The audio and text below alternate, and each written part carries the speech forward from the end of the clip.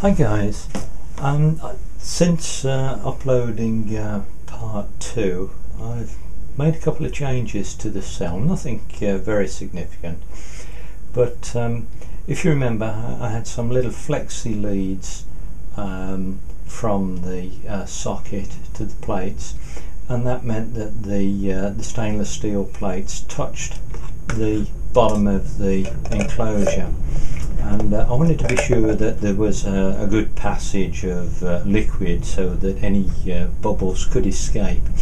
And I was going to put some little plastic feet to raise those up. But what I've done instead, get you close up.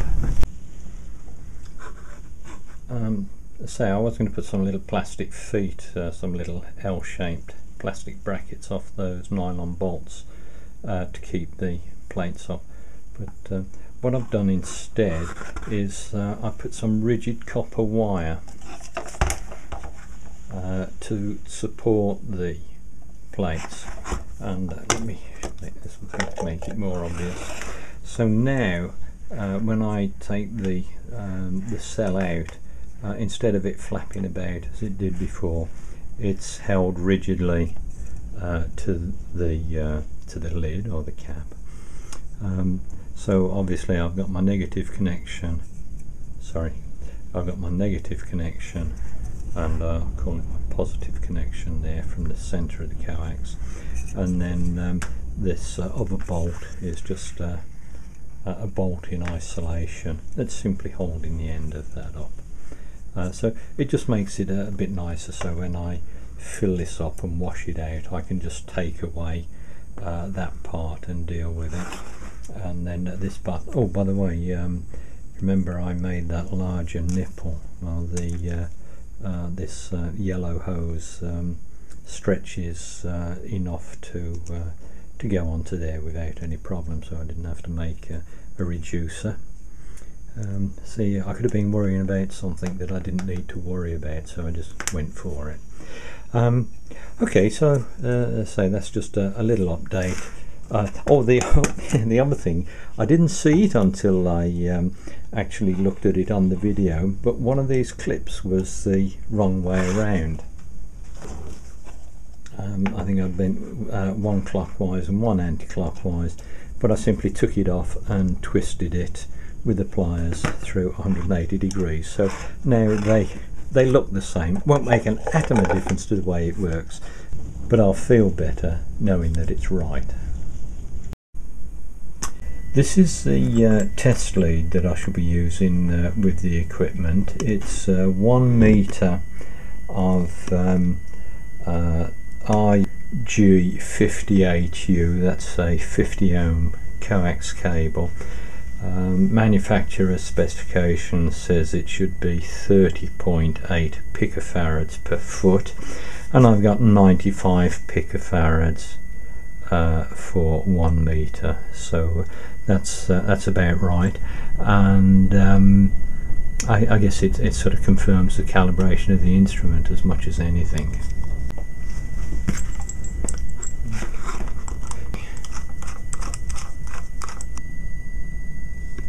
So with the cell in place and 1 meter of RG58U, the total capacitance now is 225 picofarads. So the total capacitance now is 225 picofarads, and that's for a dry cell, no water in there, and that's an air dielectric. So I'm only giving you this information because it's well, just if anybody wants to follow what I'm doing, but it'll be useful for me later on, at least I hope so.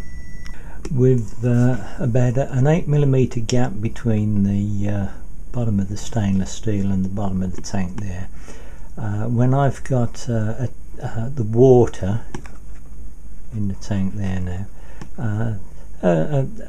something, call it 10mm above the plate, then the tank holds about 260 millilitres of water.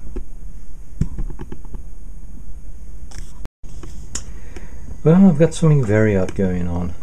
I've just filled the cell with ordinary tap water, so the dielectric constant of the water at room temperature ought to be somewhere around 80.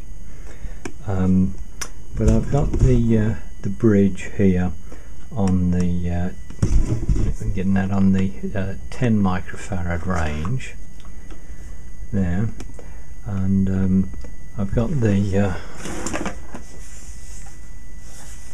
loss balanced out there, so and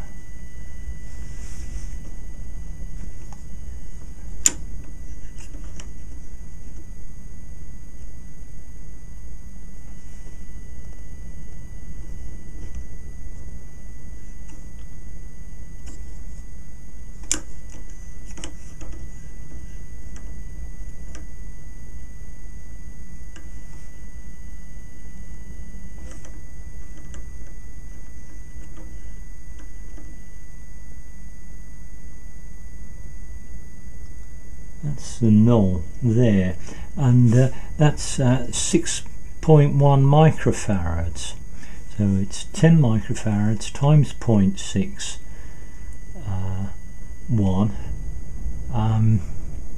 and I'm not expecting that to be 6.1 microfarads, so I need to think about what's going on there. But anyway, that's the actual measurement. I'll check my instrument, but I was not expecting that. Well, I've just put a 4.7 microfarad capacitor on here, and again I'm on the 10 microfarad range. That's balanced out there. Give it lots of sensitivity. There, that's balanced out there.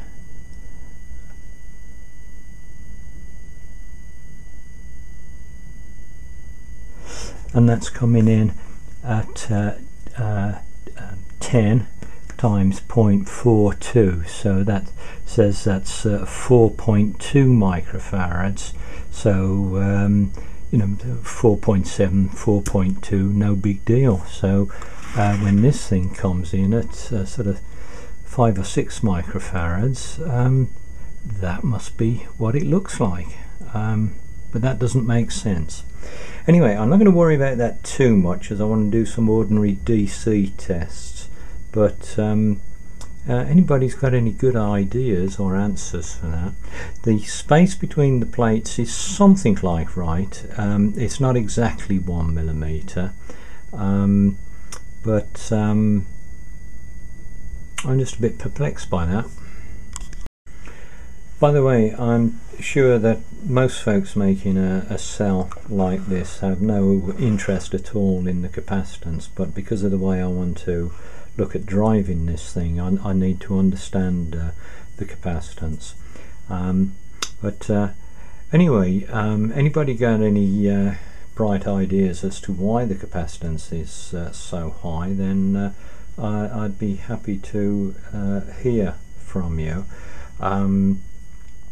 If I find a credible answer, I'll put it in the comments box. Sorry, I'll put it in the description box below this, what they call show more box, to save you going through all of the comments. But I'm a bit thrown by that. Thanks for the feedback I've been getting, guys, and thank you for the questions, because your questions have helped me to think of developing the project in various other ways that I hadn't considered before I started. So thanks for watching. Bye bye.